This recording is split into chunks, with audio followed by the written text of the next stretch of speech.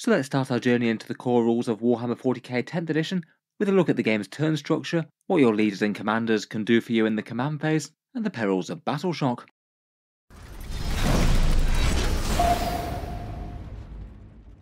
Hello and welcome back to Warspets Tactics, where today we're continuing in our series of how to play Warhammer 40k 10th edition, and this time it's time to hit the core rules, taking a blow-by-blow journey through the turn sequence of Warhammer.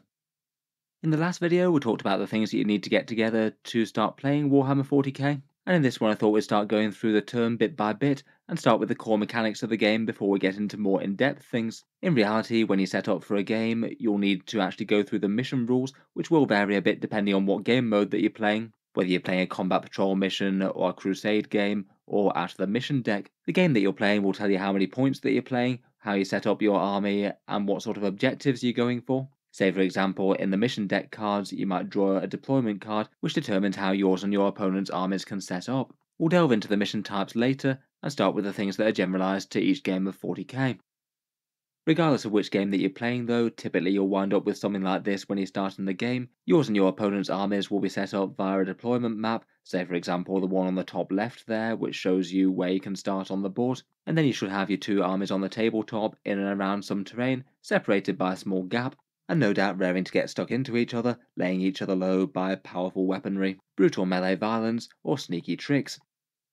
From there, games of Warhammer 40k are played in turns and battle rounds, often 5 battle rounds being the norm for more standard games of Warhammer. During each battle round, each player will take one turn, and that player will move through these phases that you can see on the right here. Basically, they get to activate all their units to start with, commanding them, moving them, shooting them, and charging them into combat. Then that's their turn over, their opponent takes their turn and they move through the same steps, and together those two turns will have made one battle round. You can think about it as battle rounds are one game turn, and the actual things that they call turns are player turns. In general, 40k is a bit I go, you go. Most of your choices will be made during your own turn, and then in your opponent's turn it'll just be rolling reactive saves, or maybe occasionally getting to fight with units that are still engaged in combat, but the bulk of the work is done by the active player. 10th edition does seem to be trying to shake this up just a little bit. A lot of datasheets and stratagems have abilities to trigger at some point during your opponent's turn, so you might have a few sneaky tricks to put a spanner in the works at some time or another.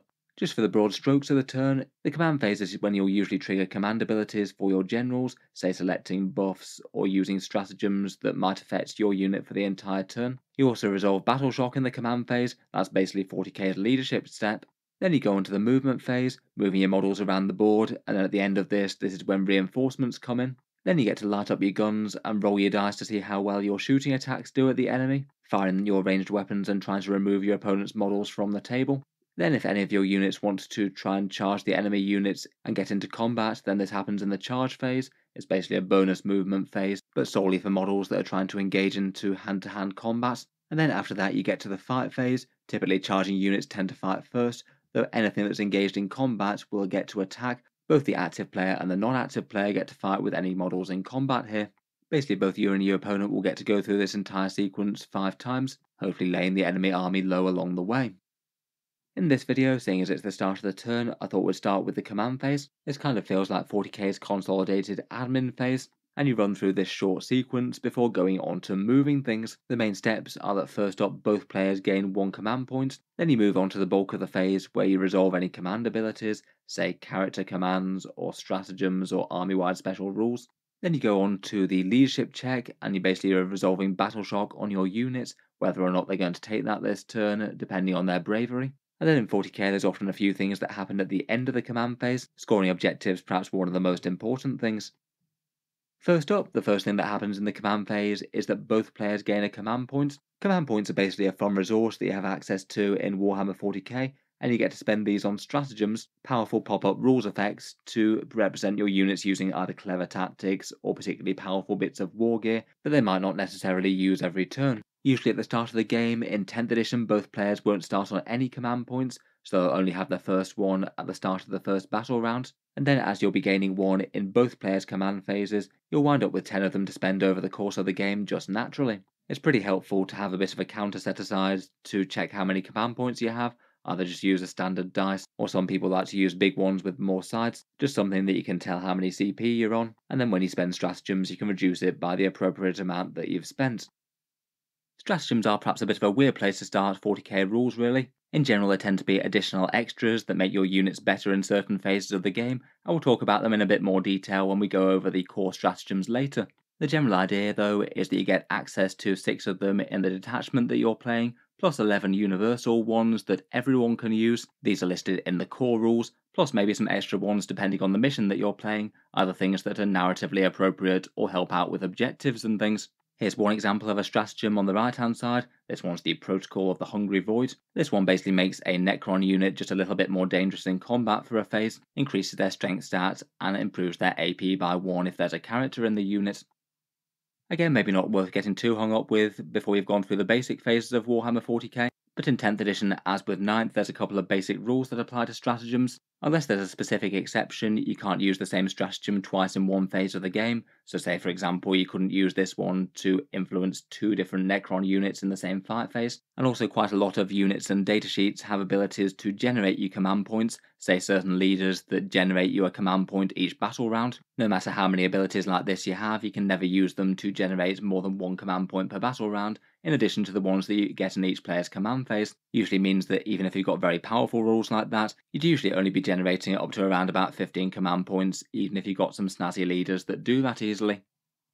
Then though, command point generation aside, you actually get into the meat of the command phase. This is the bit that most people would consider the core command phase, the section of the rules set aside to your leaders doing their leading. Often these will be rules that improve your own units, so say a leader telling a squad to do a certain thing and it makes them either stronger or tougher, or maybe declaring things like army-wide special rules that affect your entire army in the game. Generally speaking, your command phase things will happen after you generate a command point but before the Battleshock step, and some datasheet specific abilities might specify things like the start of your command phase or the end of your command phase.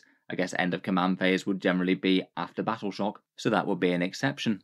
The actual rules that you'd need to use here would vary army on army. The most common things will be things like unit abilities, say like certain key characters picking the aura buff that they get each turn, certain army-wide special rules that might change turn on turn. These will be listed in the detachment rules and they might often be declared in the command phase, and then certain stratagems, particularly things that often last for an entire turn, they might often be declared in the command phase as well. Unless things specify any differently, you can use any of these in an order of your choosing. Most of the time it won't be too important, but for a few things sequencing might help. Say for example, if you used an ability to regenerate some models in a squad, and then that put you in range of another command phase ability. To run through a few examples of command phase things, here we have the rules datasheet for Rabute Gilliman. He's got an ability that's circled on the right here called Author of the Codex. Typically you'll find command phase things on the abilities column on the right of the sheet. His ability allows you to pick 1 of 3 powerful things to represent his leadership this turn, either helping out with objective control on leadership, allowing you some free stratagems, or allowing you to use the Oath of Moment ability an additional time. As it just says in the command phase, you can basically do it at any point in this step. Just seeing as it's come up, a fair few abilities in the command phase will often be aura abilities. If Gilman chooses his Primarch of the 13th aura ability, then he gives a buff to units within 6 inches, and that helps out with their objective control and leadership. Aura abilities are measured from the outer point of the model's base, so Gilliman gets a great big bubble that goes 6 inches round him, and any Space Marine units that are partially in that bubble will get affected by it. In this setup here, it means that the Repulsor and the Heavy Intercessor squad, both of those will get affected by the leadership, even if they're only partly within the bubble. Not every single model needs to be. But the Gladiator tank on the bottom right, that isn't within the 6-inch aura, so that won't get the boosted objective control or Battleshock buffs. In 10th edition, characters always count as being in range of their own aura, so Gilliman will help himself out with any aura abilities he happens to have. These abilities are definitely a bit rarer in 10th edition than they were in 9th, but it can mean that certain armies want to castle up around their best leaders, put lots of units nearby to make good use of these powerful buffs.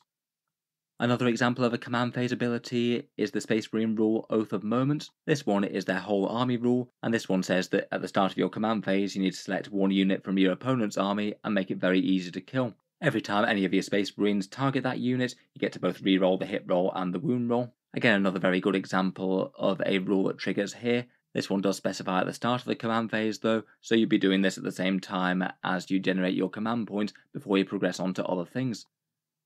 Finally, here's an example of a stratagem that triggers in the command phase. This one's one for the great big stomping Imperial Knights. Basically, you get to pick an Imperial Knight that's taken some damage, and it gets a whole load of stat buffs for the turn as it finds a bit of second wind and takes the fight to the enemy anew. This one lasts until the start of the next command phase, so it'll help out during your opponent's round as well. Then, after you've triggered all of your leadership abilities, the third step of the command phase goes on to resolving Battleshock. This is basically the leadership mechanic of 10th edition Warhammer 40k, previously a knight that used to be at the end of the turn.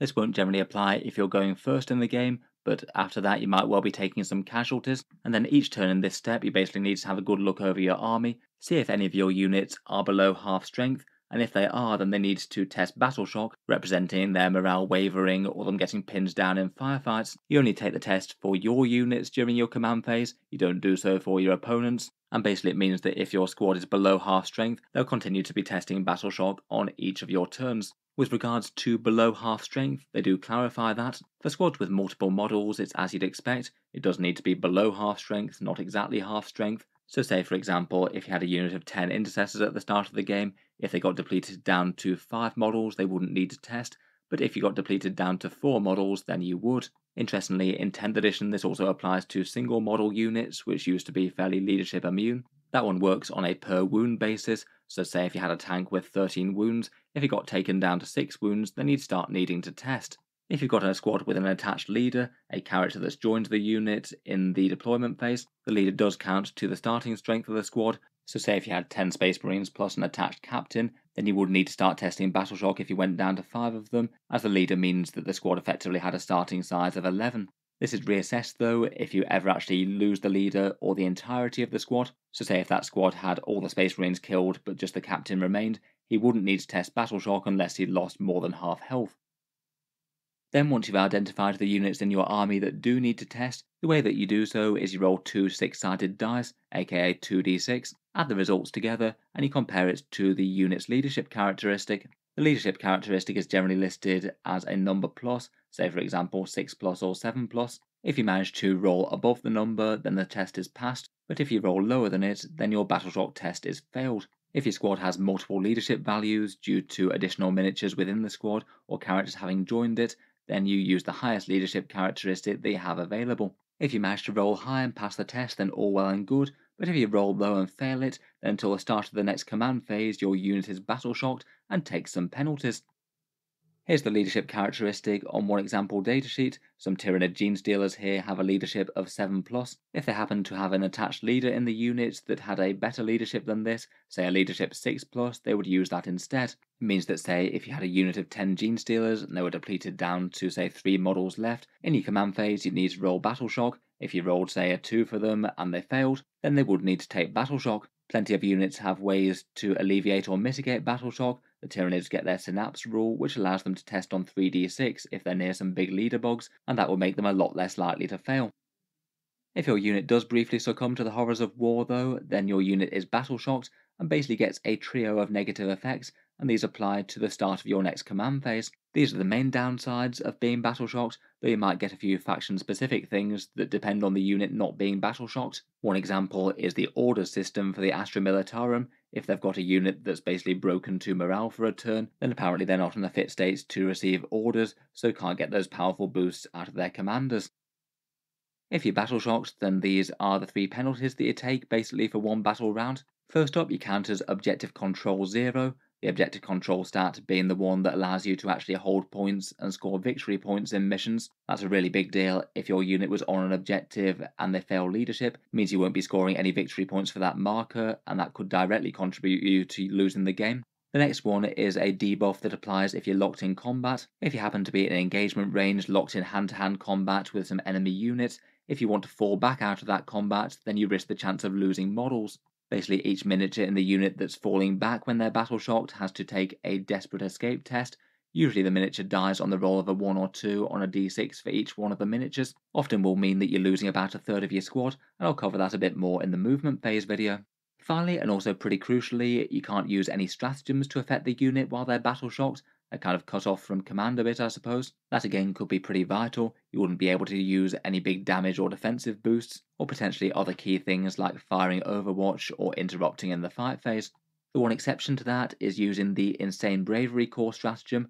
That one's 1 command point and basically immediately cancels Battleshock, so your army does have a bit of defense against one bad roll if you're willing to spend the CP. That could be a bit of a drag on your command resources, but I feel like if your unit's just about to take an objective, or you absolutely need them to use a key stratagem, this one could be worth it. The opponent can still affect the unit normally with any of their stratagems if they've got one that does something nasty to them. Overall, this trio of debuffs could be pretty painful, but in 10th edition 40k, unless you're actually falling back from an onrushing enemy, it doesn't actually cause you to directly lose models or for them to fight worse in any way. They still have their normal damage and defense, just no objective control, issues falling back, and can't use stratagems.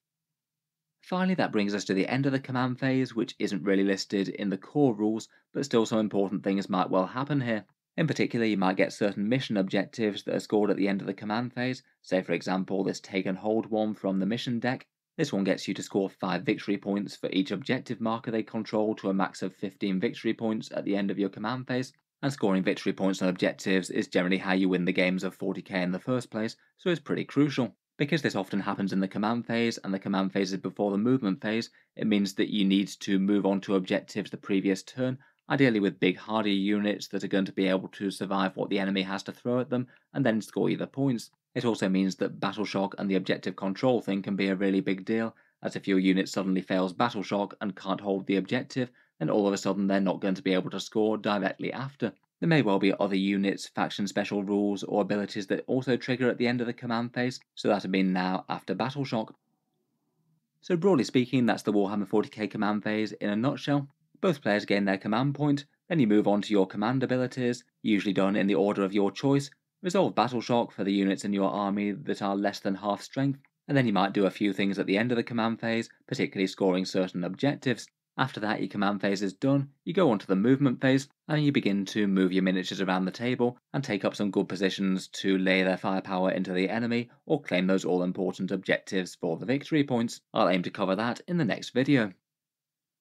In any case, hope you've enjoyed a quick breakdown of the 40k command phase. If there's any other implications I've missed here, then please let me know. If there's any minor errors, I'll try and update the videos in pinned comments down below. I'll certainly be looking forward to continuing this series, going through the entirety of how to play 10th edition 40k. Feel free to subscribe to Auspex Tactics, and if you've enjoyed these videos or found them useful, I would just like to mention that the channel does have a Patreon page as well, and you can find that linked in the video description if you'd like to help support and keep these coming. Channel patrons do get a fair few advantages, seeing certain videos early, regular votes to see what sort of things happen next on the channel, and automatic entry into the regular prize giveaways with the chance to win some big model kits each month. If any of that sounds good to you or you'd just like to help support, the link is down in the video description. In any case, a massive thank you for listening, and I'll hope to see you guys next time.